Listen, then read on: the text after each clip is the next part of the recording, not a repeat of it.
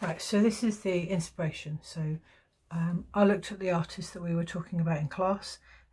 There's been a still image of her, and I wanted to make something that was kind of like me and kind of like the artist's work. So I've got this narrowness towards the bottom, but I've also gone over a drawing of me to try and simplify some of the shapes that are like the artist's work. So I've got two different kinds of glasses. So I've got some very round ones and I've got my rectangular pieces, so I've included both of those.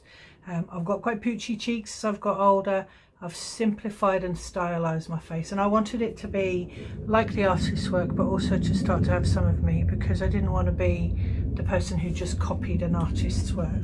So a lot of my work has circles and squares in, and that's the kind of design shapes that I've used in my idea.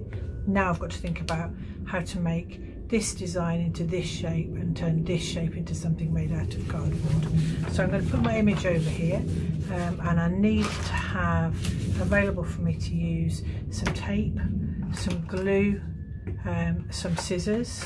I've got several bits of tape, a few pens in case I run out. I'm not going to worry too much about pencil because I'm going to kind of cover over it with mud rock or paper mache. So if I put this piece over here to the side, do it like that so you can see my image, and what I've done is I've folded my piece of paper in half, and I drew half a face and half a body.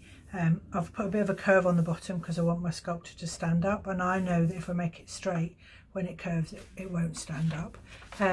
But when I opened it out, it was just too wide, much too wide, and I didn't want to make something that dumpy, so I've kind of overlapped and cut it here, which makes it a little bit narrower, still large, but it's going to curve slightly, so it should work okay. I've then traced this piece onto 3 different pieces of quite stiff paper, and next I'm going to transfer them onto cardboard. So I've got some thick bits of cardboard here, and I've got some cereal packets next door, and I'm going to use those. So that'll be the next bit of the video.